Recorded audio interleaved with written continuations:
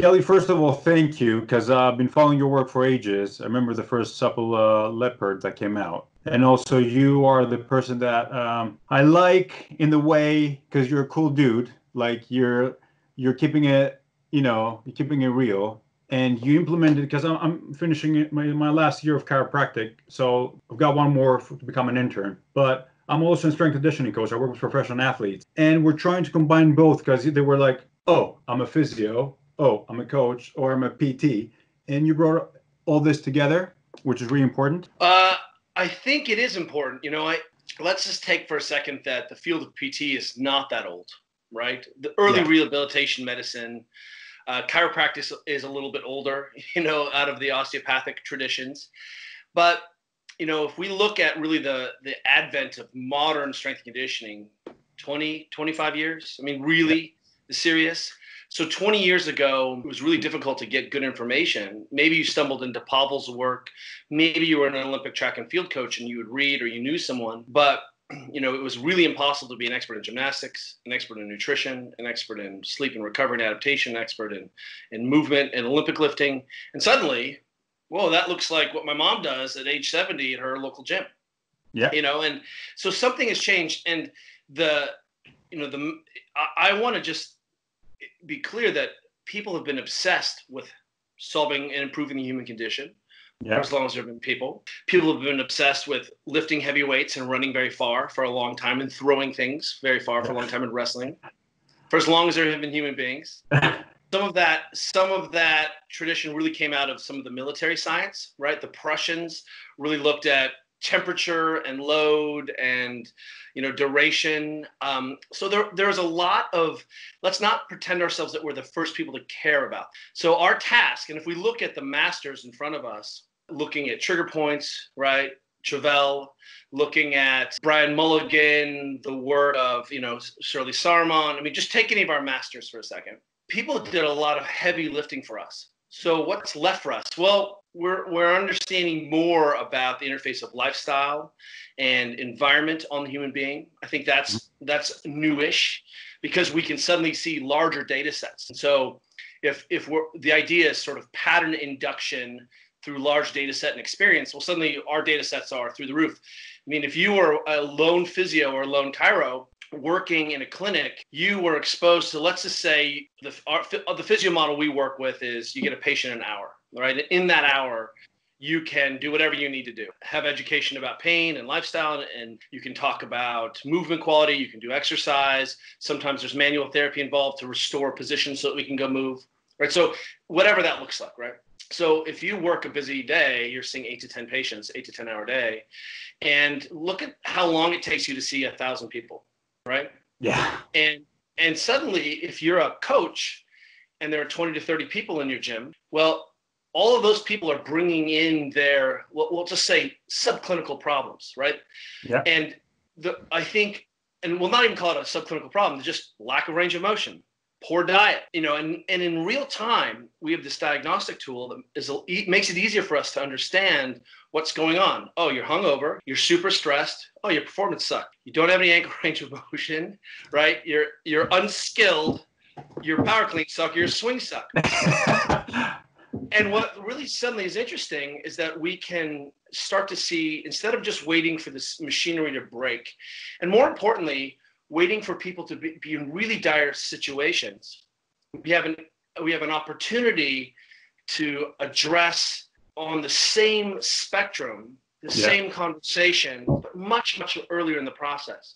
And it's not our fault, but we made the medical community really appreciate that we were not taking pain seriously and made pain a vital sign. Pain is not a vital sign. That's like numbness and tingling is a vital sign, or weakness is a vital sign, right? Body composition may be a vital sign, right? But ultimately, pain is not a vital sign. It's a highly subjective experience. And if we just only value, We still don't know what pain is, right? Sorry for interrupting, but we still don't know.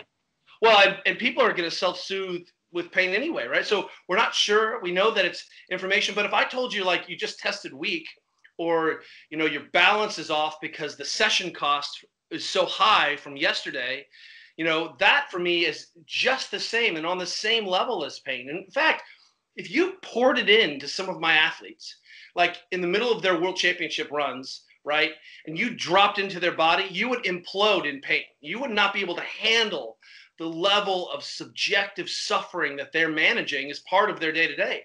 Yeah. And I think if you dropped into people like my grandfather, who had chronic low back pain, still was, was of that World War II generation, went to Vietnam, Wow. Was Korea, like, pain was like, yeah, pain is my companion. What are we talking about again? Yeah, hand me that whiskey.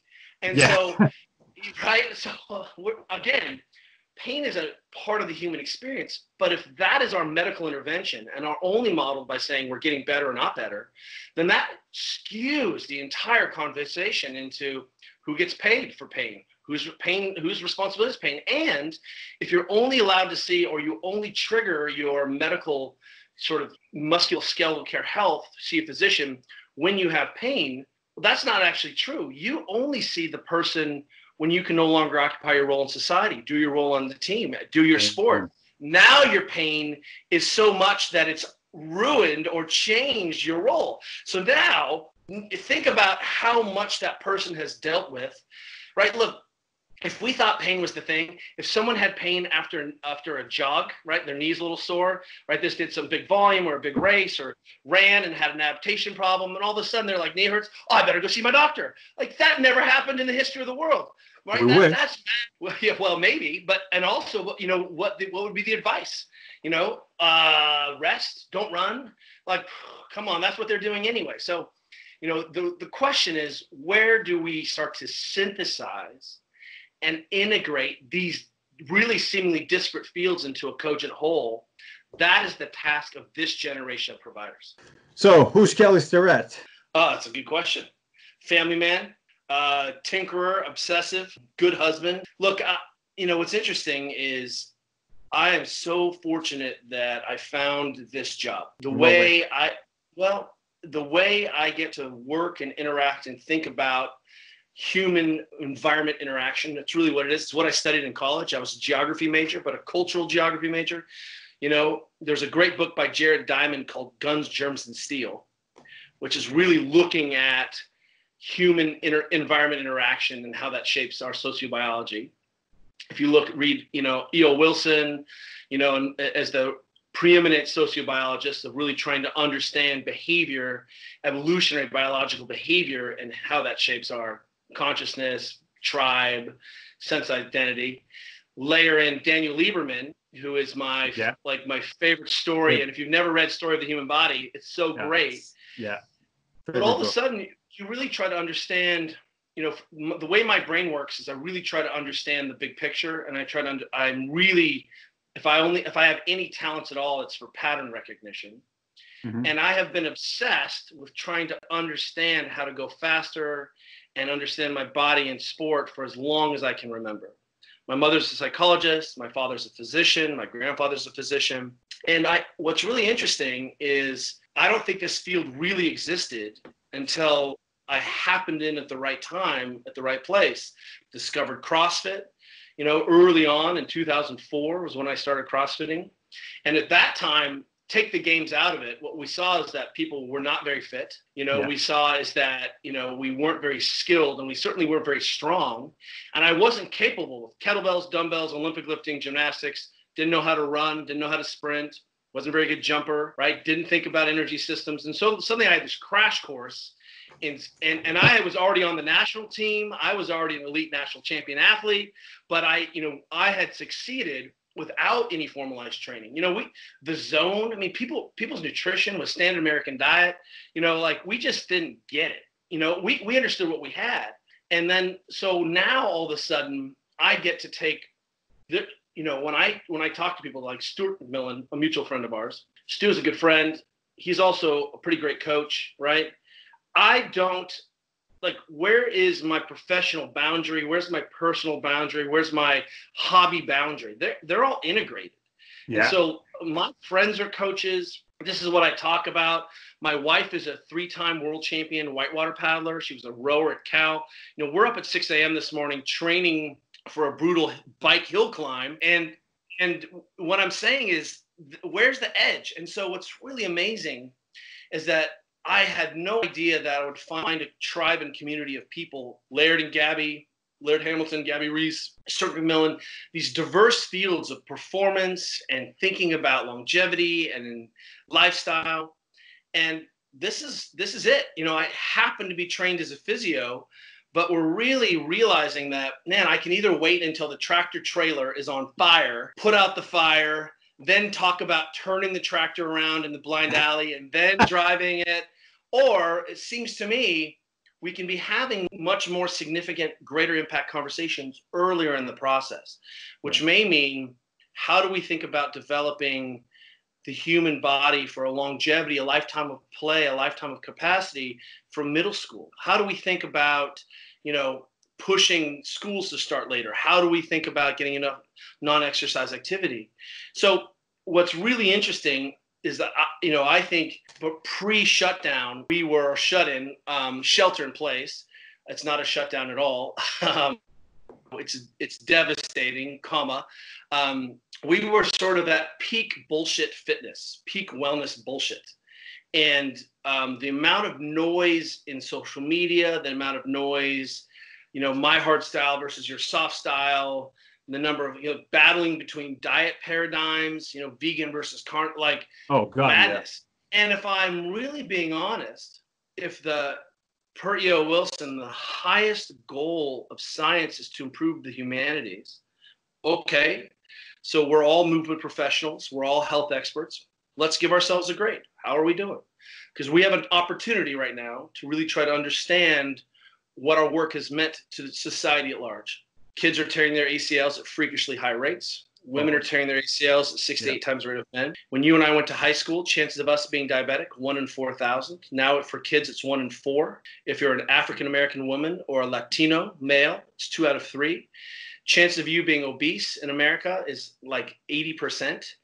17% of America, or excuse me, 12% of Americans right now are free of being overweight, being hypertensive, not diabetic. So all of a sudden, I have to say, is musculoskeletal pain less of a problem or more a problem? Are we seeing more reported low back pain or like the number one reason people see a physician now is musculoskeletal health, right? Yeah.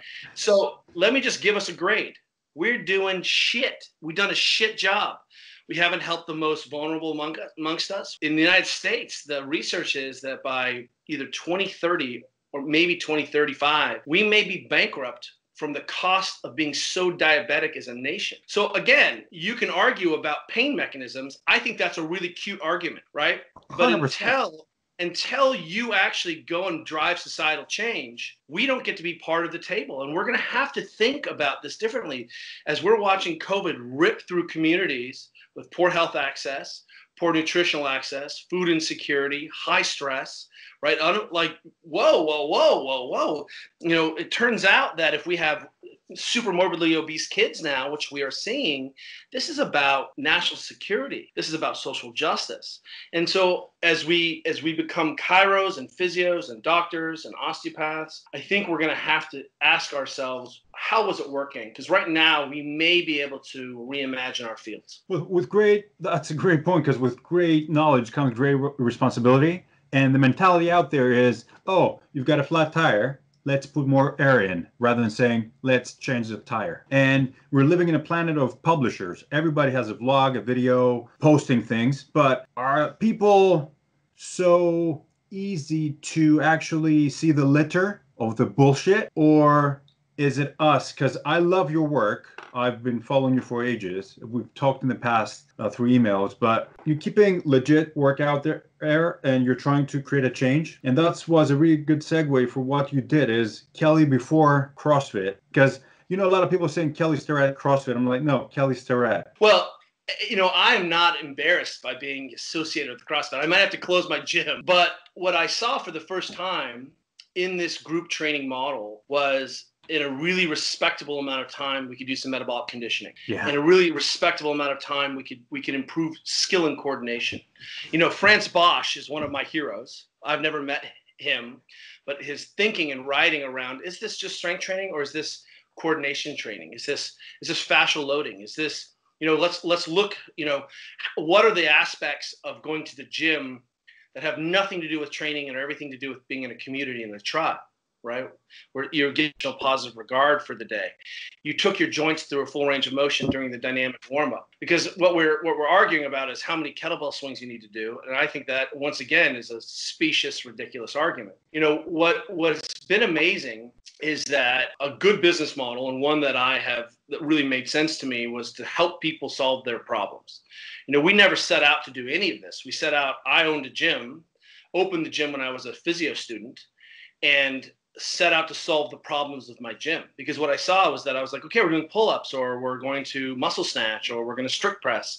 And I noticed that people couldn't put their arms over their head. They couldn't do handstand. And they're like, why am I sucking handstands? I'm like, I don't know. You can't put your arms over your head. Maybe that has something to do with it, right? And it turned out that just more drills, more skill exercises didn't get me what I needed in those 3 to 5 hours of contact time a week, right? And so what we realized is that the training experience is as much about positional remediation and improvement as it is about improving the physiology, right? If you have a really crappy bent frame and the wheels are out of true and you have a weak transmission, you're like, let's get a bigger engine on this thing. And I think that's a normal expression of where we came from out of sports science, sports science is really sports measurement. Let's be honest.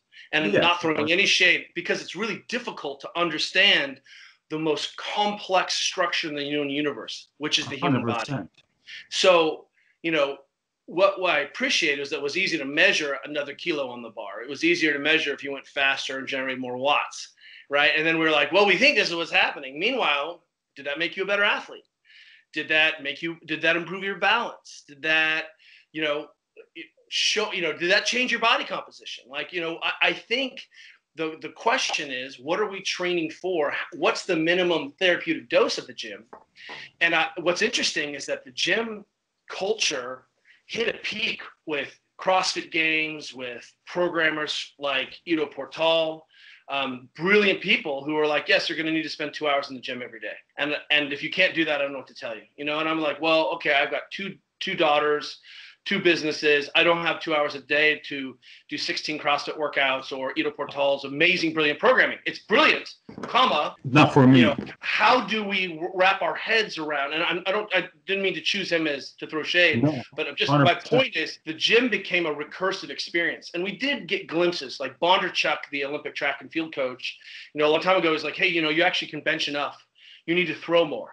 Right? He's a Shapa coach, a hammer coach. And I think that let's appreciate that we got so enamored by developing physiology, because it was easy to see that, man, my deadlift went up again, my squat went up again.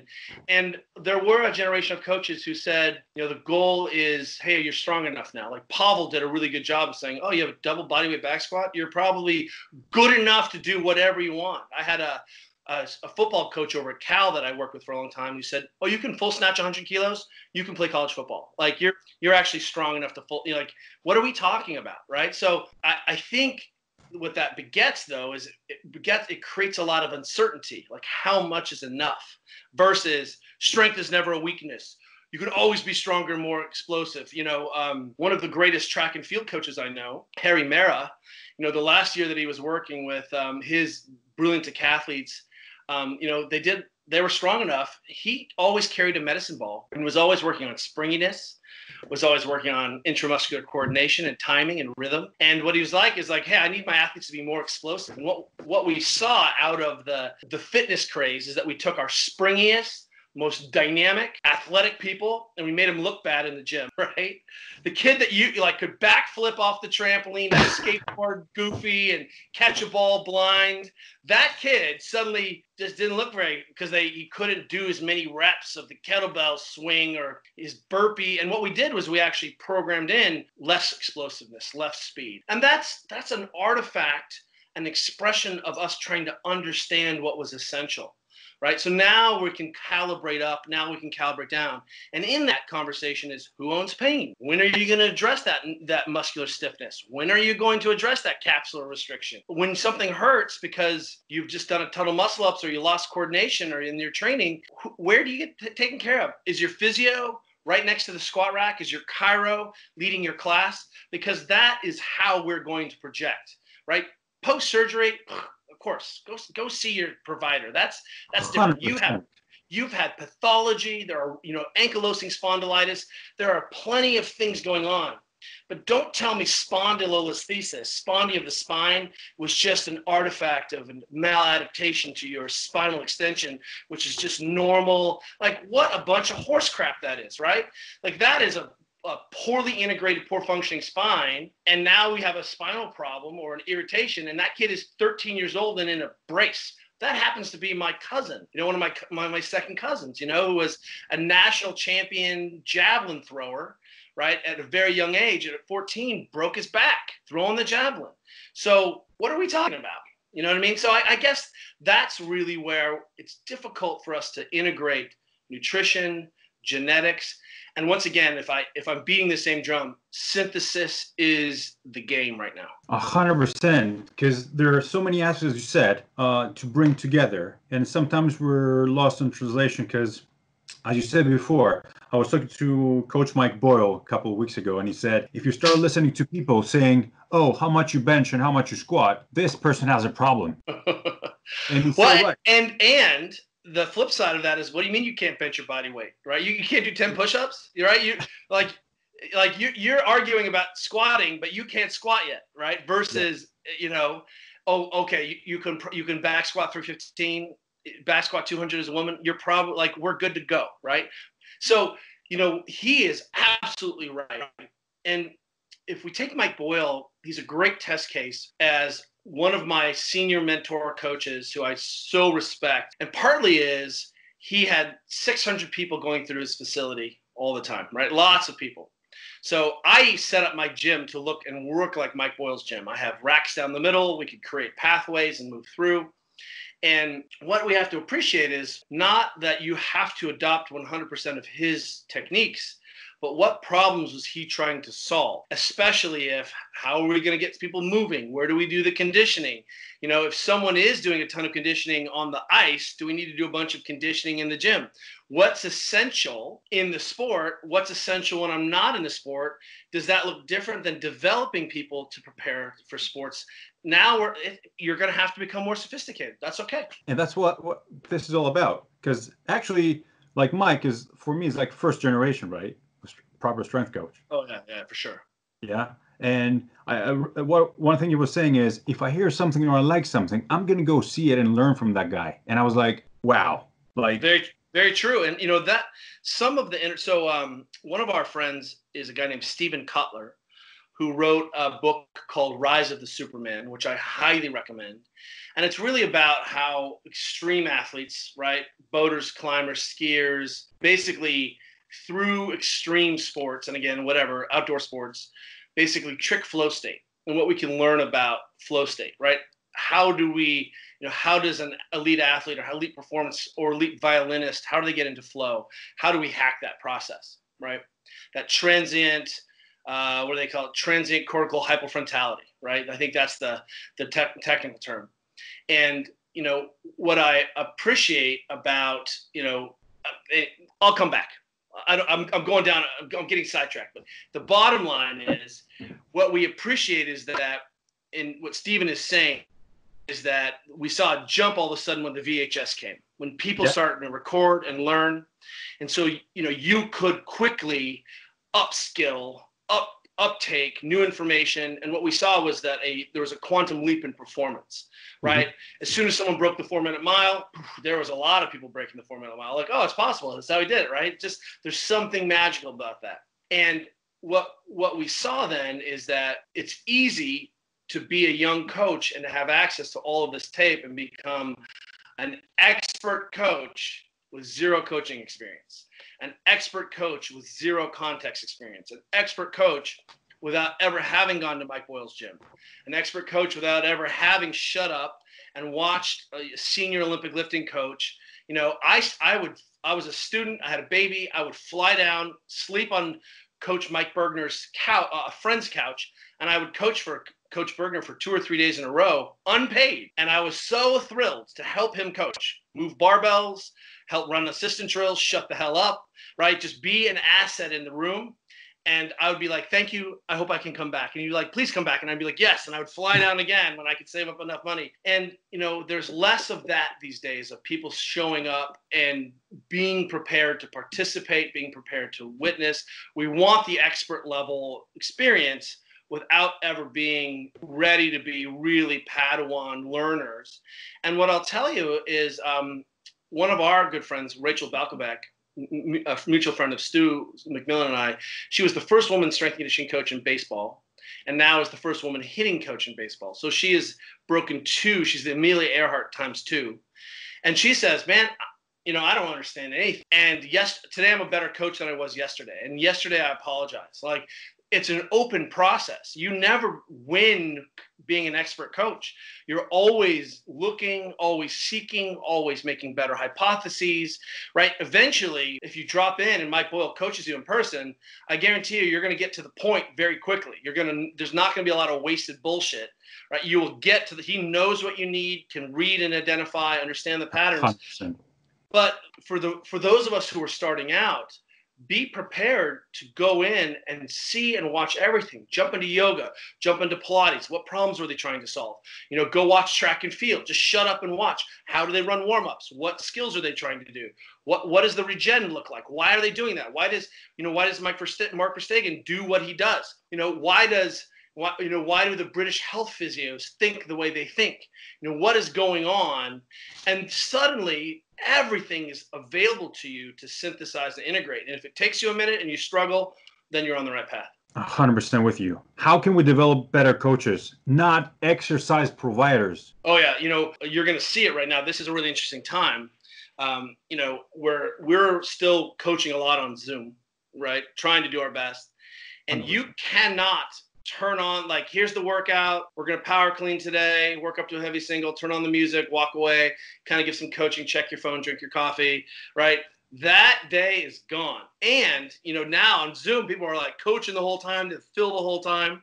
We call those workout administrators, right? And what is interesting, I think, is one, we're going to create a better professional field, an even more professional field. There are certainly professionals in our field. And I'm not talking about necessarily formal, accreditation. I mean, that's bureaucracy. But you're going to see that there are professional coaches and they're not professional coaches. So if you want to go lead a dance, flow, Zumba, free fest, that's cool. But that is not professional coaching. And it's crucial and vital. We use dance as warm up. We use dances to explore positions and shapes. We use dance to be in wretched shapes, right? And unloaded fun. We feel great with that, what we're going to have to see is that we're going to have to provide health insurance. We're going to have to make it a living wage. If you look at some of the best coaches in the world working their asses off 60, 70, 80 hours a week, making $50,000, $40,000, 30,000 pounds working as a strength coach for a professional team in the UK. Yeah. It's crazy. So let's prove our worth right now. And let's think about, what it is we need to make change so that when you say, someone sits down to you and they're like, I'm a teacher. You're like, cool, that's cool. I'm a doctor. Wow. And you're like, I'm a coach. People are like, oh shit, that's the shit, right? That's where we need to go.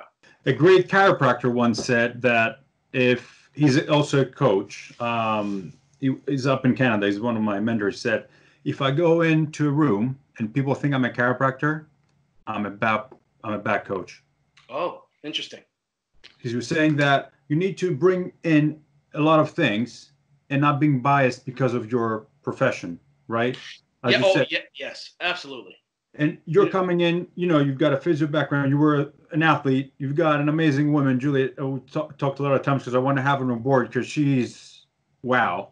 And you bring in so many things from so many angles. You cannot say you're a physio, you know what I mean? Or if people go in and they're like, oh, you're a physio, it's like they're missing the point. And we're, holding so many, it's like a Formula One driver with all the certifications. But at the end of the day, what do you actually know? Because that was the big boom with CrossFit, right? You did a weekend and you were a coach. Yeah, and that was, right, the barrier to entry was low. And what we saw was, man, there's still a lot of safety built into this, and it was gonna take a minute, because I tell you, I think some of the best coaching in the world is going on in CrossFit gyms right now, right? Mm-hmm. And some of the experience amongst our elite CrossFit coaches, for the athletes, very sophisticated. Right there in London, there's a coach named Jami Tikkanen, who, and his company is called The Training Plan, who's one of the most sophisticated, thoughtful engineers, brilliant coaches I've ever seen in the world. He's one of the most hidden, Jami Tikkanen, right there, right? And simultaneously, that's a very valid point. Like, oh, really? You think in a weekend you can understand enough to be able to manage complexity in the gym? And what we saw, though, is, easy barrier to entry, right? Where you could get some light industrial space for, £1,000. You could buy some barbells. You're like, let's do this, right? And learning on the job is a lot of what we all did. What I will tell you, though, in defense, is that now our beginner coaches are much better than the experts that I used to know 15 years ago. Oh, so to come through to coach at my gym, for example, we have a 160-hour internship process, plus the certifications you have to go to are courses of experts we love. Like, you need to go to this Olympic lifting course. You need to take my online mobility course, right? We make sure that people are diverse. Then they shadow and coach alongside as assistants for 160 hours. And so they begin to see through volume and repetition. There is no substitution for repetition, no. And it takes a minute. So they find a voice, they find a style, they can in and out, they can see problems, they can develop a basic set of pattern recognition. Then you begin to understand. Every time I train or move or do something, it's like sometimes I'm like, wow, I don't think I've ever understood that till this moment. And my wife's like, that's deadlifting. You've been deadlifting since high school. I'm like, yeah, but I didn't get it until now. And she's like, you're ridiculous. But, the key is that this process of skill and mastery doesn't end. And I think what we thought was you've arrived and now, you've hit the top. Well, you've hit the top because you have incredible relationships with other coaches. You have incredible, meaningful work with your clients. You can retire someday. You're building a retirement. You have health insurance. You can feed yourself. You're not working at unsustainable rates that are going to cause horrific burnout.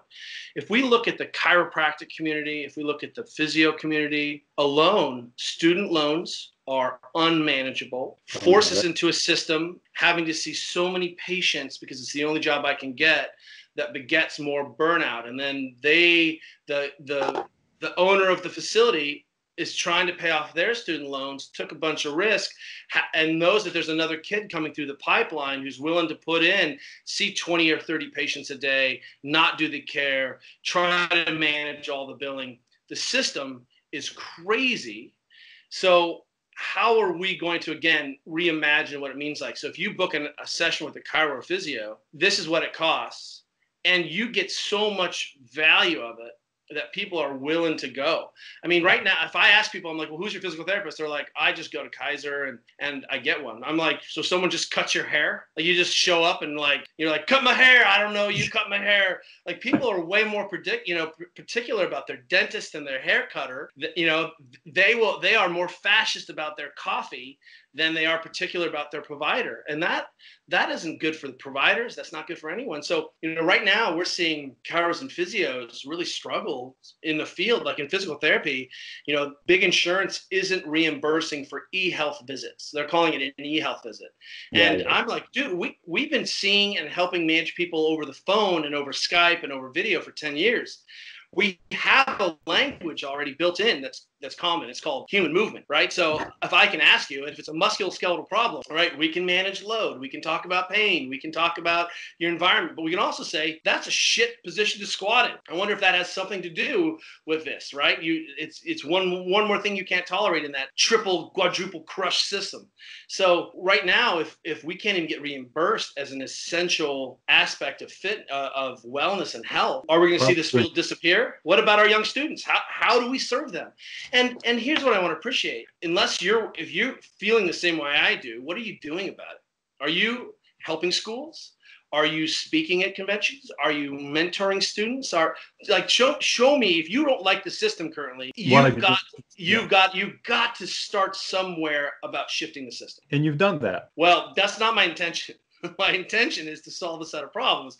The problems I was trying to solve were at my gym, right? And then, realizing that there was a lot of things that I believed in my experience and expertise to be unskilled. Quad stiffness or missing hip extension. You bridge that. And I remember the Supple Leopard, which actually I want to tell you, I got both books. Yeah, I've got the old one and the new version. You're different in the movement. I don't know if you can understand what I'm saying. Like the pictures, yeah, they're two different Kellys. Oh yeah. Why? Is it okay? Like, you know what I mean? Like some more, because we see it from more biomechanically and more postural. On the second one, it's a different Kelly. More mobility. Yes. Is that like, you know what I mean? The other one was. I practice what I preach. I was a professional kayaker. You see thoracic kyphosis there, right? Exactly. I'm stiff in that position. And all of a sudden, you start to see the system change. We're working on the 3rd edition of the book. The 2nd edition just had its 5th anniversary, and we just went over 500,000 copies of that book in circulation, which is mind-blowing. But the next edition, really, we appreciate that we can integrate even more because everyone's ready for the conversation. We can talk about desensitization techniques. What's the role of percussion therapy? How do we think about blood flow restriction occlusion? Why can't everyone scrape? Gua sha is not a technique that you need a license for. That's something that you do at home to make yourself feel better if something hurts, right? You have an osteofascial bump or an osteotendon, bump, something's ugly there. That's your opportunity to improve that. And I don't need to go. So we're shifting. We've got understanding much better movement assessments that we'll put out, help people to get to the point faster so they can get off it and back to the thing they love, right? What's the minimum therapeutic dose? We just, we're one of the things that we haven't backed out of anything we said in Supple Leopard. We've refined how we teach squatting. Why? Because I got another 10 years of experience teaching people to squat, and I'm more effective at it and get more bang for the buck more quickly, right? So helping people, level up. And I'm a user. This is a living document because 100%. I've coached. We've all become more sophisticated. When we started this thing, honestly, I started teaching a course in 2008. That's when I started teaching this movement and mobility course. And I would say to people, I'm like, okay, you're pretty good, but this is your leg. And people were like, this is amazing information. I was like, let me introduce you to your leg. And they were like, wow, I PR'd on my deadlift 100 pounds because I know this is what my leg does. I mean, the bar was so low, right? People did not anything except intensity, carbs. Right. I mean, that was really the conversation at the time, right? Need to eat more carbs, need more, pre-fuel. Now what we're seeing is that, wow, the world has become very sophisticated, and we have a real opportunity to expand the role of the coach and trainer into owning and being the first line of defense for pain and musculoskeletal dysfunction, and to act as screens for when someone has red flags. If you don't want every trainer to be able to identify numbness, tingling, night sweats, dizziness, fever, vomiting, nausea, unaccountable for weight loss, weight gain, you are part of the problem. I want them to be like, oh, you know what? This is not, something is sketchy going on here. Or, hey, there's a bone sticking out of your leg. Let's call our favorite physio friend or favorite doctor friend, right?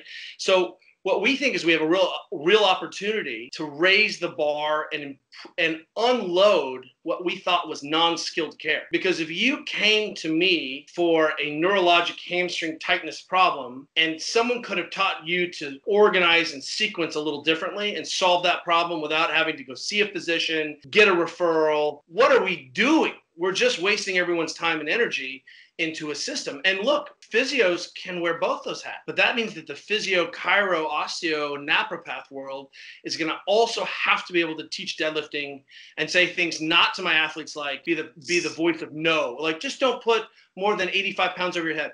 What the hell? Stop running. What? I'm a human being. What do you mean stop running? Right? Like, so sit home with donuts. Oh, right. Or don't come to the clinic and expect me to push on your back. That is not what we do here, right? Pushing on your back may be something to get something moving so that we can teach you to move and get you independent. But don't come in here looking for, a quick fix. Like physio is not a pill that you take. Osteo, chiro is not a pill you take. It's an integrated systems-based approach to get you functional back to your life. And so we're going to have to make the chirophysio more like a coach, better at teaching movement, better understanding movement paradigms. If you're a provider and you can't jump into a yoga class and understand what the hell's going on, like, you suck. If you can't do Pilates, if you can't swing a kettlebell, if you can't do basic barbell movements, if you don't know how to watch someone run and watch what's going on and if you say things like heel striking, it's okay, it's not okay. Like, what are we doing? So we have this incredible opportunity, and there's going to be some overlap there. We're okay with it. 100%. And you said about the heel striking, board to run was also because I've been talking about barefoot for so many years, and also about the hallux, the big toe, about how important it is. And people were looking at you and was like, what the hell? I was like, dude, just even on a deadlift, just put that claw down. And they're like, oh, I feel more stable. I'm like, yeah, can you imagine that you've got muscles underneath there and 200,000 proprioceptors that need to start working? So take that grave out of your foot and start feeling what happens there. I think that book came out so I could validate that, because that was a great book too. Yeah, and I think that's really what's interesting. If I'm like, hey, are you afraid to go run barefoot? People are like, whoa, dangerous. I'm like, whoa. What's interesting, what I want us to do, if we're clever enough and we're not in existential threat drive, because this is an existential threat. It is. I don't feel safe. I can't provide for my family. I have food insecure. You and I are having a very great conversation that we're very privileged to have. Okay, so with that caveat, there's an incredible opportunity here to understand and see and witness behavior change. And that really is the ultimate thing that we're talking about. Movement is a behavior, cognition, behavior, right? So what we're really trying to do when we're trying to change or improve or make more robust movement behaviors, we're really ultimately trying to change a behavior, right? Neurons that fire together, wire together. Neurons that fire apart, wire apart. This is motor learning, skill learning, cognition learning. 101. But all of a sudden, we see that people are barefoot more now than they've ever been in their whole life. We have a woman in our neighborhood who has a terrible pelvic floor dysfunction. She's seen our expert pelvic floor therapist, and we're like, look, you wear high heel shoes all the time, like really extreme. She's like, I don't like being low. And it doesn't feel good when my heels are on the ground now, right? So that drives her into huge overextended pelvis, right? So she's cranking her pelvis, that pelvis, and I don't want to say anterior pelvic tilt, that's what it is. And that inhibits her pelvic floor. Because she's positionally inhibited, she has no relationship with her pelvic floor. She doesn't have a movement practice. She doesn't like to lift weights. She doesn't like to train, doesn't do Pilates, right? And it's really become a problem. But suddenly I saw her and she's like, hey, my feet are sore all the time. And I'm like, what's going on? She's like, well, I'm barefoot so much. And I'm like, oh, well, you might actually solve that pelvic floor problem for once, right? And, I just want to appreciate that there's going to be a lot of things like this where we can see suddenly where people were getting enough, the minimum non-exercise activity, because you lived in a city, you walked, right? And suddenly you're not able to walk. And what happens? What do you do then? So the thin veneer of enough exercise, enough loading, enough non-exercise activity, thermogenesis, that's gone. And, we're going to, then let's, there's the number of Olympians I've seen who've gone through depression because they've canceled the Olympics, or elite athletes who've had their sport. And, cry me a river, you're an elite athlete. It's real. It's a small death. And it's the same as our high school kids who didn't get to go through graduation. It's our same, so, what we're seeing is that we're going to have to be clever enough to spot the opportunities. As I said earlier, we either win or we learn. And right now, no one is winning. So we better be paying attention, and we have a real opportunity. And those of us who are providers, those of us who are coaches who really talk about human performance, and not just in a global way, but human function, human being function, we really can start to see this biopsychosocial model played out. And, well, people aren't part of the tribe right now. People don't feel safe right now. One of our neighbors we have sometimes a little happy hour on Friday where people come in our street and just, they see each other. They really are trying to be respectful. They're wearing masks. And he's like, dude, my back got all tweaky again. I didn't do anything. And I was like, it has nothing to do with what you're moving. You're under a freakish amount of stress, Steve. And he was like, oh yeah, I never thought about that. And I was like, there you go. And also, you're stiff as fuck. So why don't you do something about both those things? Like, what's your plan to be less stiff, right? Improve the mechanics and efficiency of the system, and how are you managing your stress? We got to have all these conversations and be prepared, because no one, I think, is better at being able to have this conversation about food quality, movement, right? Being agnostic about how you want to do it. What are the minimum doses? How do we take care of ourselves? The number of patients we have who are facing chronic pain and persistent pain, cortical smudging, who are in really dire straits, can't see their physician, can't see their physiatrist, can't see their chiro, can't get injections, can't get radiofrequency ablation, can't get their prescription filled. What is the plan for them, right?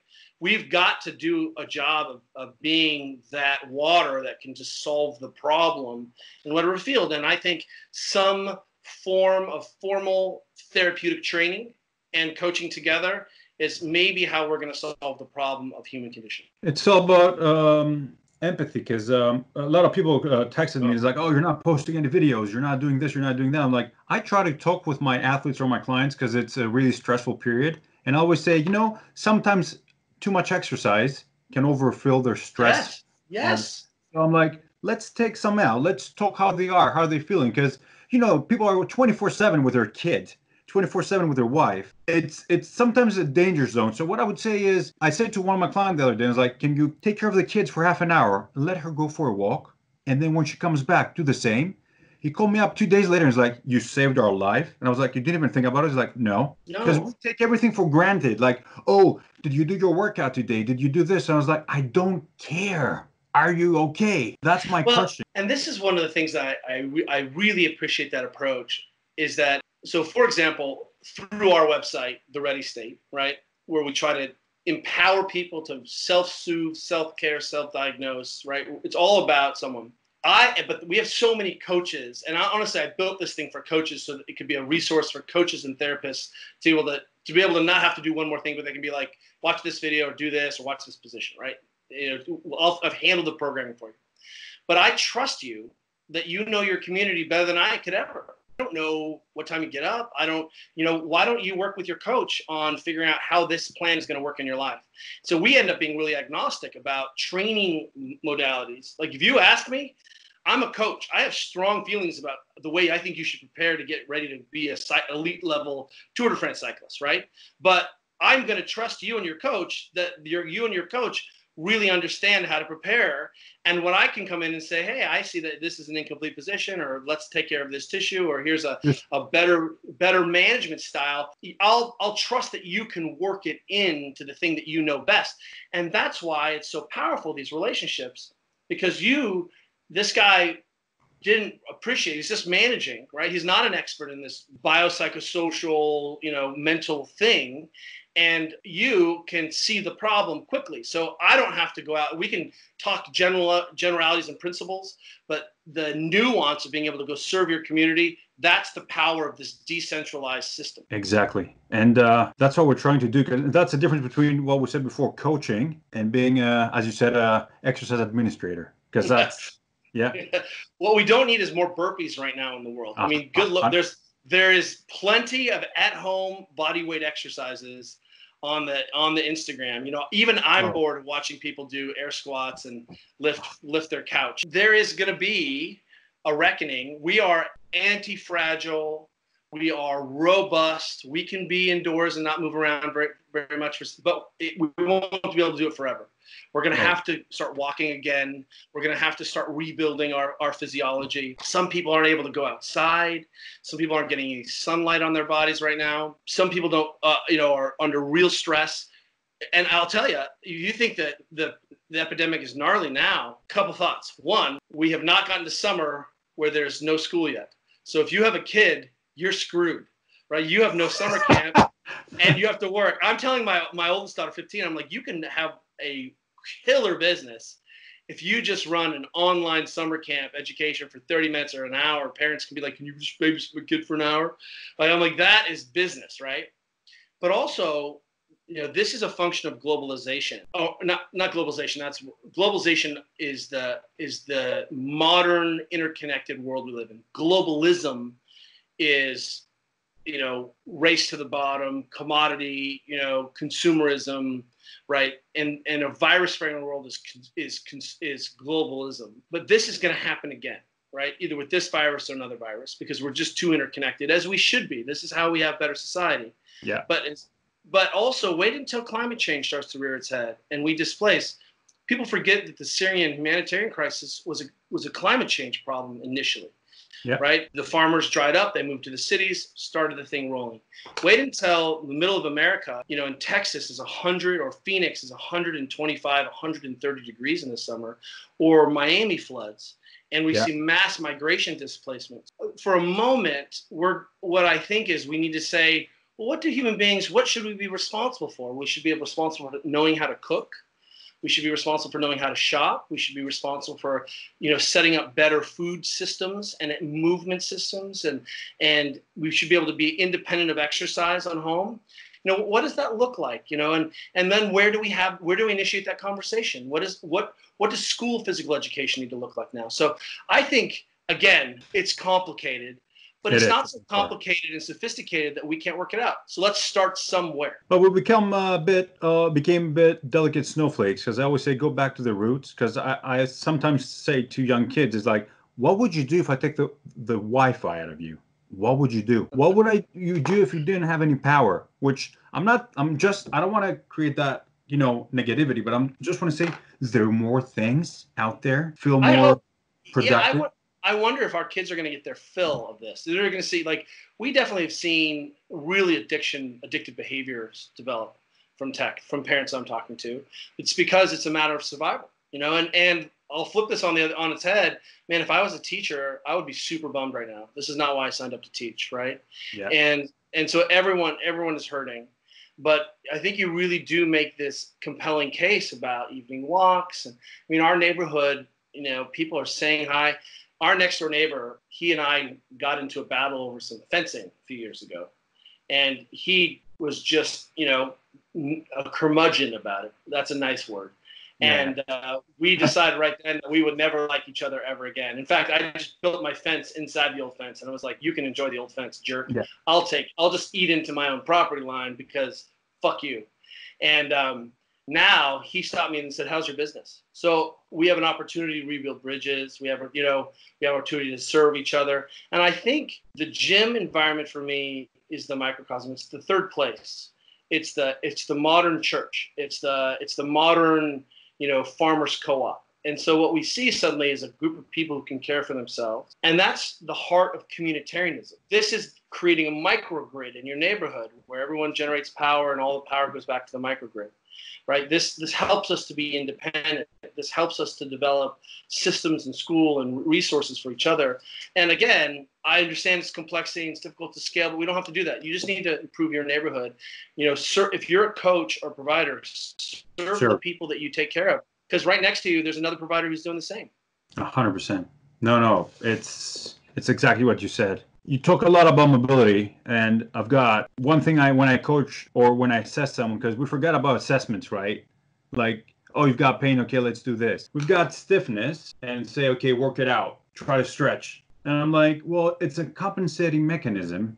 Don't we need to back off a bit and see what's... So this is a very popular thing to say. Stiffness is a compensation mechanism.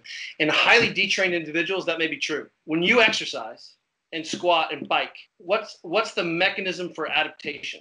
First thing that happens is you don't build other bigger muscles as you undergo delayed onset muscle soreness. You lay down collagen, and the structure of the system becomes more robust. First, you build a bigger house, then you move more furniture into the house. Yeah. That's the system. So sometimes we see plain old stiffness as a problem. Why? Because you don't have a movement practice. You don't have an issue. Right? You just have trained, and never dealt with that stiffness. You don't do sun salutation. You don't have a movement flow, right? Hip flow, warm up. And so, yes, sometimes stiffness, I'll put in quotation marks, is a motor response to having poor motor control. But in athletic populations, sometimes stiffness is the focus. So Totally again, different. the first thing I want to see is, let me see you move. Then if you lay down on your stomach and I have you go passive and I check your passive range of motion and you get stuck at 90 degrees and you can't bend your leg past 90 degrees when you're on your stomach, that has nothing to do with your brain protecting your body. You're just good old-fashioned stiffness, And right? that was So my point. knowing the difference is the key. Exactly, because that all starts from assessment. Because, for example, a couple of hours ago, I did an assessment with someone that had knee pain, right? And I said, okay, can you stand on one foot? And he was like, he's a runner, right? Can you stand on the other one? He was perfect. And I was like, you cannot even stand. So that means when you walk, you've got problems. Imagine what's going to happen when you start running. So that's a movement-related problem. Exactly. So as we work through, and this is, I want people to appreciate this, right? Because what we try to do initially with Supple Leopard, the first part of the book is all about movement, right? Yep. Is like, these are the principles of the human physiology expresses movement. You can start in with the fascia, and that's the term we call sliding surface. It was really trying to look at our nerves running through tunnels, get intramuscular stiffness. Intermuscular stiffness is your skin just adhered to your body. That's a problem, right?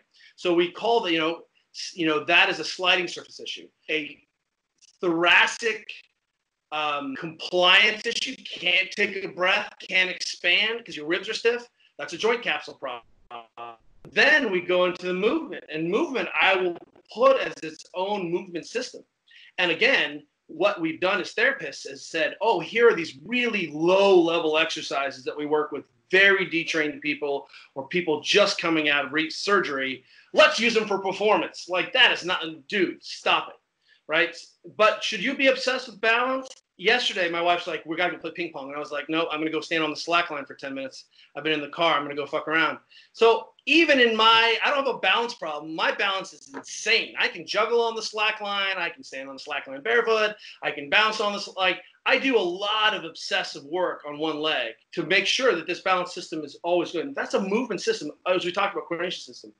But the last component I'll call the environmental system, which is your sleep, right? Which is your stress, which is your food quality, which is and what we haven't done is, as physios, we're like, oh, you're stiff. It must just be a motor control problem, movement control. I'm like, could be, right? Most people do move like shit because they've never been taught before, right? Yeah. And then they're like, oh, well, it's just how you're expressing your length of your femurs you run. I'm like, bullshit. You take everyone's shoes off, they all run the same, right? What is that? So, what you're seeing is there are absolutely truisms. Does my running look different than your running? Yes, I'm built very differently. Are the principles the same? Yes. You might run at 96, I run at 92, right? That's our optimal. Like, there are some things, you might land a little bit more on the ball of your foot, I'll land a little bit more midfoot, right? Whatever the language is, depending on the surface and the skill, et cetera.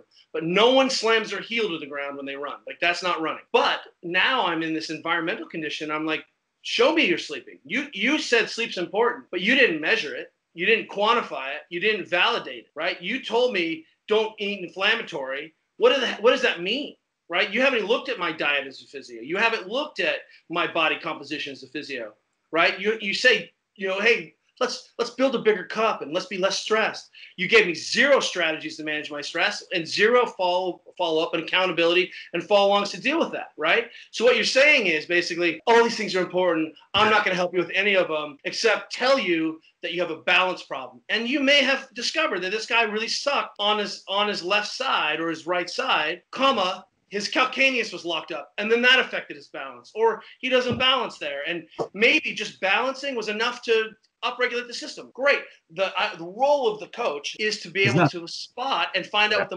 most Mike Boyle way in is, right? Exactly. And it's not about telling what they can do, but helping them get there. It's not like they've got too many stresses. We don't want to add more. We just need to explain. And that's where you said something about fear before, in a way that when you don't understand something, fear comes in. If you make it easy so people can grasp what we're trying to say and how they can get to where they need to be, optimizing their health capacity. Because Stuart McGill said something once, a clinician's aim should be to expand your patient's biological capacity, not to cross it.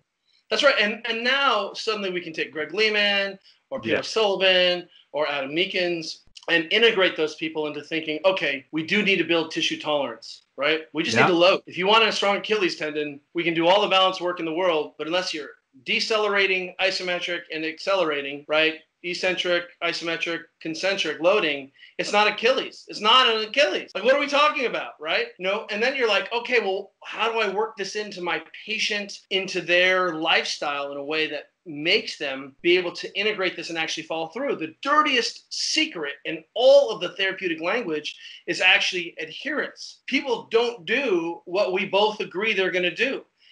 Sheer consistency. I love it. And, I think the idea here is I'm like, oh, you think your system was great? Well, no one did your system, right? No, you didn't follow up. You didn't have a mechanism for following up. They didn't document it. They didn't prove it. I don't believe they did it. And now I'm to the place where I'm like, someone has persistent pain or chronic pain. Explain pain. Dude, I've had so much pain theory at school. I've had so much post-doc pain theory. But now I'm also like, you need to get a tracker, and I'm going to need to see your sleep results, right? Because I don't believe you. I don't believe you that you're getting enough sleep. How do I know? Because my Olympians lie about their sleep, and their job is to sleep, right? This is, that's the place where we can really integrate and create simplified models where people can live their lives.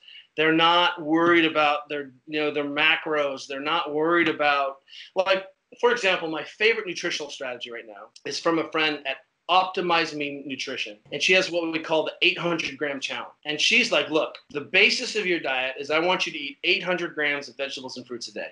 They can be cooked, they can be frozen, they can be raw, doesn't matter. 800 grams. And what she's doing, two things. She's focusing satiety, right? So she's making people feel full, right? Which is a problem when one of us like to overeat. The second, she's just spiked the crap out of nutrient density. Third, she doesn't tell you what you can't eat. It's additive. Oh, I'm sorry. You have too many blueberries is the problem. You don't understand anything, right? So yes, carnivore diet works. Rebuild your gut health, right? It's the most strict elimination diet I know is the carnivore diet. I'm like, plant paradox? Child's play. Just go ahead and go do the carnivore diet, and I guarantee you, if you have an autoimmune condition, you do the plant paradox or carnivore, it's going to improve, right? Because it's such a strict elimination diet. But in the meantime, let's go ahead and come back and talk about sustainability here, right? And eating more vegetables and fruits is not going to poison you or shove too many, fluoride bananas down your throat. So, that's the idea where you make it easy for someone to adhere and you actually improve their quality of their life. Instead of making another checklist of bullshit low-level exercises that isn't inspiring, doesn't have context or meaning, and where someone can't see the direct results of inputs and outputs. That's what we need to get better at. How do I know it worked? In Supple Leopard, we're like test, retest. Inter-session change is the most important, which means that a person needs to be independent because I'm not going to be able to see them all the time, right? Just that's the way the system works. The original Maitland model was I would see you 3 to 5 times a week. Imagine if you saw me for a pain-related knee problem 3 to 5 times a week. How'd you feel for the first 6 hours after I saw you? Because now it's been 18 hours since I've sent. Dude, you would make massive progress. That's the future, right? That's the dream, but that's not the reality. So intra-session change is crucial. Inter-session change is the game. Amen. Amen, brother, to that. But it's what you started saying before that, because people have to actually pay the bills, they forget about what actually they're trying to do. Well said. Well said. So maybe you've been out of school for a year and then you start your own physical therapy practice at your gym. And, I had a resource of people that I could call if I got over my head or something I didn't understand. I built a network, right? And what I saw was, I was like, this is ridiculous. I'm working my ass off. And I made the clinic $482,000 this year. And I got paid $70,000 as a first-year studio, and then they realized how much money I was making, and they bumped me up after 3 months to $80,000, but I still made them $432,000, and this was 15 years ago. Man. So the idea here is, I was like, well, you know what? I'm going to just create a different solution for people, and people started paying out of pocket because they got an hour of time. They got text follow-ups. They got pictures follow-ups. That was a relationship, a coaching, learning, teaching relationship, not a transactional therapeutic relationship where I got 30 minutes to do an eval and 20 minutes for a follow-up. And in that time, I was asking the physio to understand everything they need to know about me, to watch me run, to watch me lift, to watch me in these fatigue states, right? To do follow-up, to talk. Maybe it's like when you have a knee pain problem and you go see your doctor and she doesn't watch you run. That's the poor use of your physician. Maybe we're using our physios and chiros the wrong way. 100%. And that's actually could be the death of the profession. Or the birth of the profession, right? Exactly. We've been taking the square peg and jam it into the round hole, and that's not enough, It's what you said. It's complicated. If you're a physio or a chiro, you need to know how to deadlift. You need to know how to squat. You know what I mean? Like, don't be an asshole. Like, come on. Yeah, well, and understand what it is we're doing there, because that's the formal language of reaching into the crib and picking up your baby. And one of the things that I appreciate is that technique probably doesn't matter very much if my environment matters so much. If I'm well rested, if I eat foods, if I'm not inflamed, if I sleep a lot, and I go slow and it's unloaded, it doesn't matter. But if I ever want to go loaded and faster, then I'm going to have to take the foot and make it straighter, right? If I want to develop skills that, maybe you'll have a bunion, maybe you'll have a collapsed arch, maybe you'll develop plantar fascia, maybe you'll have an Achilles problem, maybe you'll tear your ACL when you jump and land, but maybe not. Or we can teach kids to jump and land and walk and run with their feet straight from early on, because this is better human function. And should you ever want to ride a bike with your feet straight, or run with your feet straight, or jump and land, or ice skate with your feet straight, right, or ski with your feet straight, maybe we should train feet straight, right? And instead of saying it's all natural, it's just a natural problem solution, well, I'm like, well, that's a really good business model to create a whole bunch of dysfunction. And again, at low speeds, low loads, it likely matters less. And more importantly, should that be on your problem list if that's the thing that you're trying to help someone with? Hey, my knee hurts. Okay, well, what's the minimum dose you can do to make your knee not hurt? Well, that's not the conversation we're interested in having. Tell me about your environment. Tell me what you're doing to be 100 years old. When we integrate the thinking of someone like Yuval Harari in here, and we look at Homo Deus and some of that thinking, we have to appreciate that we will be 100 years old. And there's a good likelihood in our generation. I have 2 women in my family right now, 2 who are 100 years old. Wow. I have an aunt who was 101 who just died 3 weeks ago or 4 weeks ago. Wow. Condolences. She fell. She was 101. She fell, broke her arm, went to the hospital, right? She lived in the basement of my auntie's house. She lived independently, had a nurse who came, she stayed in her home. She didn't really have that much pain in her arm. She had a humerus fracture. But that humerus fracture was enough to overcome her ability to heal and her vital capacity. She fractured her humerus. She was in bed. She said goodnight to her son. And then she went to sleep and never woke up again. Sorry, but that's the reality. We're all going to be 100 years old. The question is, what's it look like from 40 to 100? How many preventable orthopedic problems could I have prevented? How much dysfunction? How many days of not picking up my kid, not playing basketball, being afraid, or not being able to explore my environment did I miss because someone said it didn't matter how I moved, or that it was okay to not move, or right? And I think what we're seeing is, let me give us a grade again. F. We get an F. We have people who are poorly prepared to be human beings. We've created a society that makes it so easy and rewards people, and we don't give people the tools to solve that problem. But now it's a national crisis. It's about national security, and it's about social justice. So let's get off our asses and start making the changes, because now we have the opportunity to have that conversation. Amen, brother, to that. Man, and that's, you got me fired up this morning. I had a bunch of coffee. I'm like, woo, dropping F-bombs and going fast. Apologies to everyone. Send me that coffee, please.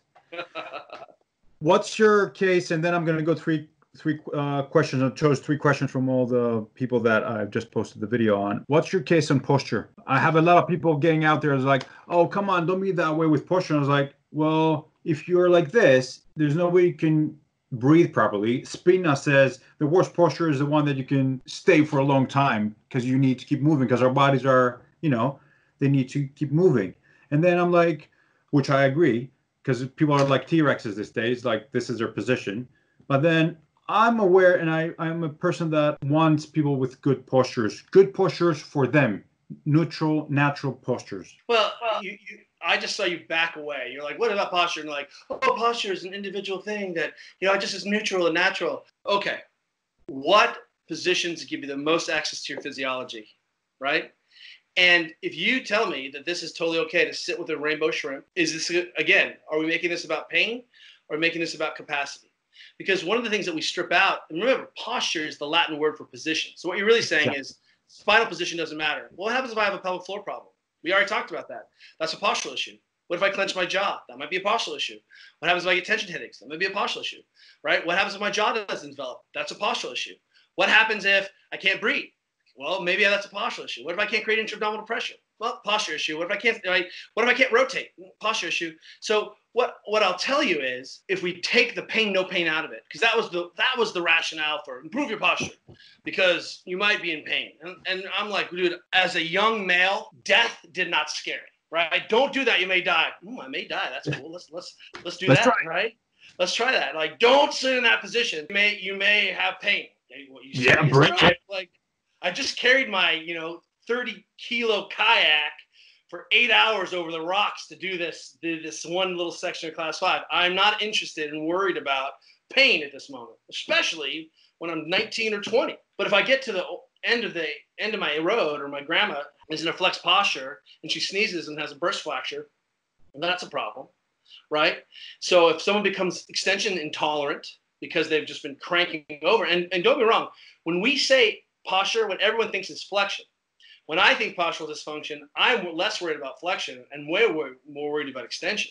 Extension drives way more dysfunction. And by the way, the number of yogis I've seen with herniated discs, with rad posture. So when we go into Mel Siff's super training book, he has a great statement in there where he says, look, you'll see people, powerlifters and strength athletes, with forward head on neck, internally rotated shoulders, but their posture is dysfunctional. And then stable and rigid and healthy and rock solid. And they may not be able to put their arms over their head, but they don't have to do that. But then you'll see people with rad posture who you give them a load and they fall apart, right? Or you ask them to breathe hard and they fall apart. So the real question is, what we say is, we're looking at being more mid-range around the spine because we have better function of the spine, right? So Philip Beach wrote a book called Muscles and Meridians, and I highly recommend it for every chiropractic student. Muscles and Meridians. It's basically functional embryology. It'll blow your mind. If embryology was taught in this way, we'd all love embryology, not gone mad, right? Wolfian ridge, like, please. But he describes the trunk as a radial contractile field, and its integrity and its design is to try to maintain the integrity of the tube and length of the spinal cord. So one of the reasons that we really value better organized spine positions, and we've even tried to drop this language of posture because it's so loaded, right? Your grandma says, you have bad posture. Like, what does that mean, grandma? Like, you can't even define that, right? My lumbar and your lumbar look different. So what are we talking about? Women have an extra wedged lumbar vertebra, so they're going to have different postures than men do. So do you even talk about that? So, the key here is that if we appreciate this radial contractile field as a way to maintain the integrity of the spine, well, then I have this mid-range that gives me a lot of rotational capacity. But if you're going to surf or row or ride a bike, chances are you're going to be in flex position. Yeah. Do you do any, how well do you tolerate those flex positions? And more importantly, you start putting kinks in the system, because as soon as I put a kink in the system, I start to see, when I put an element of what we call a local flexion or extension moment in the spine, what we see is lost capacities. We see lost abilities to generate force. So now the conversation we're having is, I'm like, dude, if you want to teach suckiness and poor intra-abdominal pressure and inability to breathe and poor diaphragm dispersion, and you want to ignore the realities of someone's chest breathing, neck breathing, postural dysfunction, passive accessory breathing, if that's what you're teaching, knock yourself out. Because I'm going to be over here saying these positions transfer to a lot better things. They handle larger axial loads. They translate into better hip function, right? We see fewer neurodynamic problems. So let's make this conversation about capacity and function. And I can prove to you that your crappy doesn't matter function, right? Postural organization, postural positions suck, because I can get you into a better position and I can show you can generate more force in those positions. So again, if you want to argue about the primacy of you being in a less effective position, I'll see you on the field and on the court, right? But once again, we're not talking about pain, we're talking about capacity. No. But I do want to add, if you make that statement, in 20 years or 30 years, someone has a problem, it's your problem. You own that, right? I think that's really interesting. When women are carrying large loads on their head in third world countries, they have pretty organized spines that handle that axial load. When they spend time in the field, they don't just round. They are in a hip hinge. Why? Because you can't sustain a rounded back rainbow posture picking turn-ups for long periods of time. So what you've said is, oh, this is a dead-end solution. It doesn't matter. But I'm like, wouldn't it be better to train a solution that isn't dead-ended, that opens, that transfers the more skills? And again, total choice. If you just want to eat curry and smash pizza and drink pints of Guinness, man, knock yourself out. It is your right. But don't tell me that's a better way. Exactly. And my thing is, I'm following the research of Alf Bragg about, he did a lot of research on the meninges and how posture plays a huge role in the, as you said, about the capacity. And I said, if the capacity of the CSF changes with posture, imagine what's going to happen in a bad position with load. How about a less effective position? Right? Yeah. We can even inject that. That's exactly right. We start to appreciate all of that. So what are we training? Because what I want to do is prepare my kids to be able to go in the world and pick up a new sport quickly, to enjoy their bodies. What we need to do is, and one of the things that we don't do as chiros, and we definitely don't do as physios, is we don't own any bad outcomes. Yeah. Therapy, I'm like, what does that look like? Who owns that? How do you track that? No one's tracking that. Someone just didn't come, right?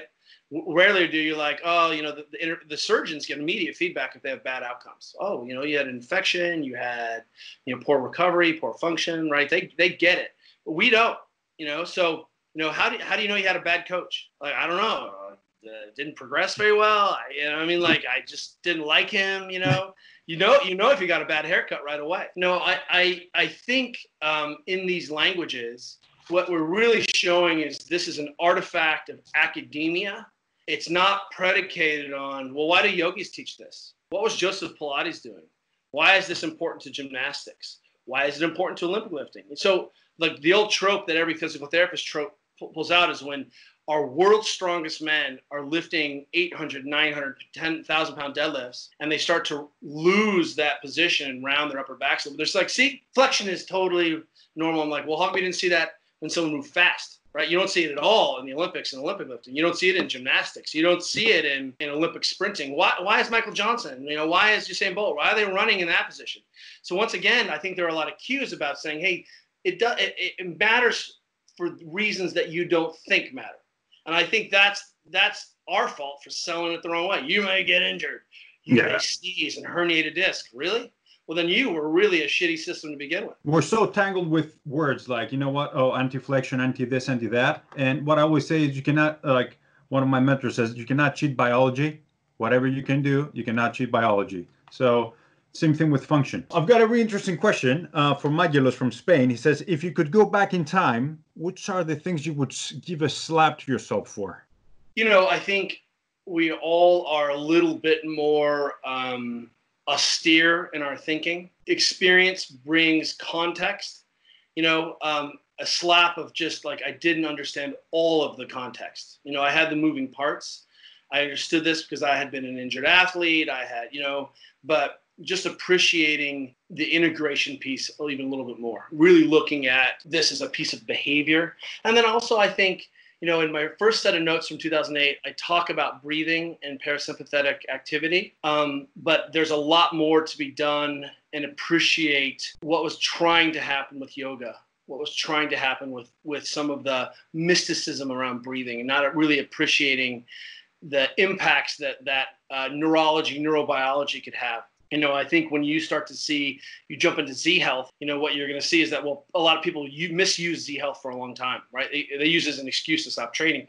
But suddenly when you start to appreciate the brain as a tool to sense change in the environment and upregulating those things, suddenly you can integrate those features right into your training, and you get everything you want. And if you don't think it's important today, let me know how you feel after being on Zoom for 8 hours a day. That's your brain is not designed to look at this flat two-dimensional screen.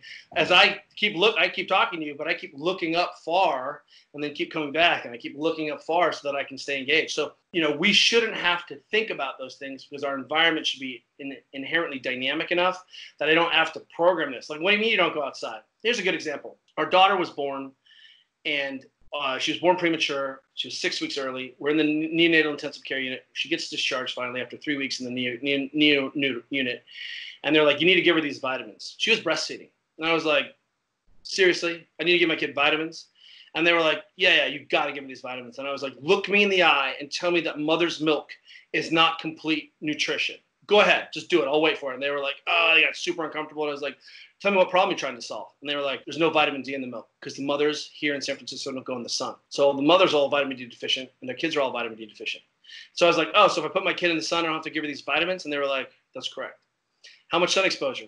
Any sun. The body is so good at it. So I just take my infant baby, put her in the sun, right? Don't have to give her vitamins. So it takes a minute to see all of this. And what I appreciate is, and the thing that I would do even more of, and I'm trying to do a better job of now, is keep pointing to the things I love. Like FRC is not a competitor. You know, he is trying to solve his own thing. And I will remind everyone that if you see someone being a dick on the internet, they have problems. So if you're seeing, they don't get to be big boys and big girls and join the conversation. So, you know, I think what's really appreciative is that if you were with a bunch of master swordsmen and, you know, you wouldn't see a master swordsman like making fun of someone's technique. They'd be like, well, you know, what's there to be learned here? So go jump into someone else's system, really try to understand what problems they're trying to solve. Take what's essential, reject what doesn't fit into your model. That's brilliant. I've got a really good chiropractor. He's going to be the guy that, for what we talked about for England, Joseph from Manchester. I want to know if he thinks there's a perfect squat and why and how has his opinion changed over time. Good question. So, you know, the great question is what problem are you trying to solve, right? So let's talk about what squatting is. It's a short lever hinge, hip hinge. So deadlifting is a long lever hip hinge. The difference between deadlifting and squatting is the degree of your knee bend and where your torso position is, right? So here's a great example. Is there a perfect squat? So I had a bad ski accident 6 years ago and have 2 huge impact lesions where I put my femur through my tibia on my right knee, right? So we're always bone on bone, but this one is really bad. When I get into flexion, I have 0 bumper. When I'm a little bit more extended in a more long lever position, I have massive amounts of meniscus and great joint surfaces. So I can trap bar deadlift 600 pounds, but if I put 60 kilos on my back and squat, you can hear the bone-on-bone action in my knee. I can swing a kettlebell, I can ride a bike, I can do a step up, I can row, right? But guess what? I lunge, bone on bone, and I can feel the bones grinding. I'm going to get a total knee replacement because my knee swells up. I can't ski. I can't handle valgus load. So what movements now do I do? What perfect squat do I have? In order for me to squat without my knee feeling like sketchy, I have to basically verticalize my shin and let my torso come way forward. That's a highly ineffective squat to Olympic lift, right? So what you'll see is that there's a lot of muscle cleans in my life and a lot of strict pressing, but I do not push press and I can't push jerk anymore. So if I have to engage in training where my torso has to be very upright and high knee flexion demands and ankle range of motion demands, like Olympic lifting, I can't do it, right? So the real question about the squat is, well, are you picking something off the ground? Is it on your back? Is it in your front?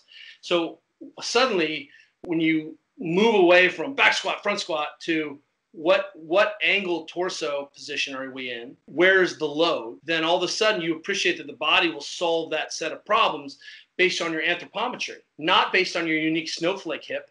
The research doesn't support that everyone has a unique hip structure. That's not true. And anytime you see a picture of retroverted hip, show me the pelvis that went with it. Show me the tibial torsion that helped to unwind it. What you're seeing is you're taking a snapshot of the system. You're not looking at the whole thing, right?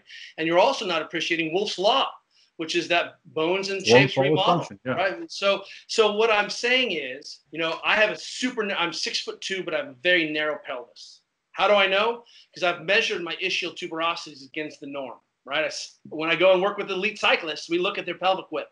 That means when I squat, based on my anthropometry, I have a much more knees out position based on how fucking narrow my pelvis is. Watch this. My pelvis gets less narrow. I have less of, this sort of knee out position. So your stance width is going to change. Your knee forward position is going to change. Your torso angle is going to change. But what's not going to change is the pressure through your foot, your ability to express full hip flexion, your ability to have native ankle dorsiflexion, right? What happens if I have to pick something up but it's really wide? I better be able to squat wide. What happens if I have to squat down with my feet very close together, like on skis? I land and I have to compress all of a sudden, right? We teach people to jump and land out of airplanes with their feet together. Dude, that's a narrow foot together squat. Can you do that or not? Right? So we teach children to jump and land that way. So the question is, what would I go back and change around thinking about squatting? I would explain it in these terms. Do you have access to your native physiology? Because getting on the ground and getting up and down off the ground, that's pooping in the woods. That's working out by the fire. But you can't tell me your squat is the ideal squat based on your anthropometry, because I'm going to change some variable and then your whole thing is bullshit again, right? No, hold the weight here. Now hold the weight here. Now let's show me this position. Oh, what you're saying is you didn't have any hip internal rotation. Your quads were stiff. You didn't have any hip flexion, and your ankles were stiff in flexion. And so no wonder this is the only squat position you get in. I got it. You must be a unique snowflake. Hope Joseph likes that. 3 mentors that created or made a big difference in who you are today. Well, I'll tell you what, Greg Glassman, founder of CrossFit, introduced me to all of these movements, right? Set me up with a system that allowed me to learn myself. So as a system, right? I don't get to spend time with Greg. I don't spend time with Greg. Greg Cook is an incredible compatriot. Stuart McGill, I read his spine book when I was a young student, kept it in the bathroom, and I actually read it probably 30 or 40 times. That's why one of the reasons Supple Leopard is a spine-first model. We use a spine-first and central nervous system protection model, like organizing the spine and central nervous system, we think is the most important aspect of what it is we do, right? Why do we look at breathing? Well, it's the first movement around the spine. The spine is the first engine. It's the first primary engine, right? And then, what I'll say is I do so much reading in other places that all of the writers and thinkers around the other fields, that I get to spend time with, David Epstein from the sports gene, really putting on genetics and making the case for understanding sort of that aspect and practical genomics. How am I without, Laura Moore Mosley and Explain Pain? If he didn't stand up and really, and Butler, and really say, here's a different way of teaching this. I learned that when I was a first-year student. All of the incredible coaches that I'm exposed to. I'd say the third group goes to the people that I get to collab with and my compatriots. That would be my third influence, because I see so many bright, really fiercely intelligent people solving these sets of problems. Mark Verstegen of Exos, I read about him when I was a young college student and remember thinking, I want to do this with my life. This is what I want to do. And, now he's a friend. So, that's amazing. So what I'll say is that there's an embarrassment of riches of people that I really, really value. And I'm an obsessive reader. And that's all my podcasts, all my videos are with this, finished with this question is like, which books, if you can, 3-5 books that you can tell me to read, which would they be? David Epstein's new book is called Range, and I would recommend it. It's about and I'll leave there because it's really about being a generalist. So be a savage generalist. Be so competent at understanding the systems and being able to, one of my senior coach mentors, could coach children. His day job was to teach high school. And then he also would walk into his garage and at the gym and coach Olympic athletes, right? And the fact that he could speak on both sides was like, wow, I see the thinking and the linear aspect of his thinking. I can trace the skills that he's teaching this 14-year-old girl all the way up and see the work done. And so it's not like rehab language, sports performance.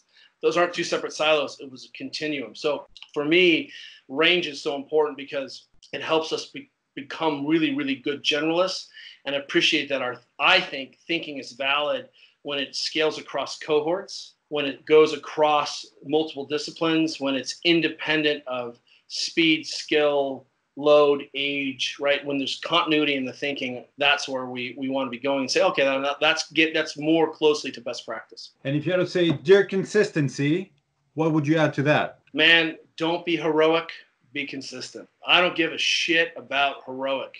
I give a shit about consistent. Really, it is. That's the thing. One of my best friends is a guy named Matt Vincent, world champion, Highland Games athlete, incredible athlete. Someone asked him how to get strong once. He's like, just pick up something heavy once a week for 10 years. Let me know what happens. Let me know how that experiment goes for you. So consistency is the game. And remember, you can't win fitness. You're going to die. Your system's going to implode. So play better today. Control what you can control, and then don't worry about the rest. Go be a rad human being, not a human animal training. The ready state, where are we going to see further with all the changes and what's coming up? Well, you know, we're redesigning our app again, and we've got some big kind of fun projects and collabs coming out. We're working on some new book projects. Look, we are, because Juliet and I are in constant growth mindset, you know, we're just working, we're refining, seeing what people's needs are, working better, you know, working at the limits, and you know, trying to make this a sustainable, fun idea. What we've tried to do if you've never been to our site before, and if you go to thereadystate.com/science by bros, is it bros by science? I'm sorry. Bros of science. Yeah. Bros of science. We've created, there's a 2-week on-ramp program. So you can have a 2-week trial of the site, see if it helps you solve your problems. But also we've worked hard on, for people who've never had an experience, giving them 2 weeks of being able to learn how to do basic care on themselves. So what we realize is, hey, we may lose people after 2 weeks, but at least we've leveled up the game. So we give you a video a day, some micro-learning, teach you how to do some self-care. And again, if it's just a stiffness problem, you'll figure it out. Excellent. Kelly, thank you so much for your time. That was excellent. And my pleasure. Thank you. Looking forward to seeing you close soon. I need to go back to Borough Market, and you know, there's Monmouth Coffee is there. And, my man! But I'm going to take you to different places because they're. When was the last time you were here? It's been a minute. It's been a few years. Okay. I'm down, but you know, sausage roll, cup of Monmouth. That's pretty hard to beat. My kids love the UK. We may be back there in December, January, so we'll connect for sure. And you know, I always say that London is my favorite town. Paris is my favorite town, you know, but secretly I love London. Perfect. And then maybe Athens could be our next stop. Sounds great. Looking forward to it. Thank you so much for your time. My pleasure. Cheers. Have a good one.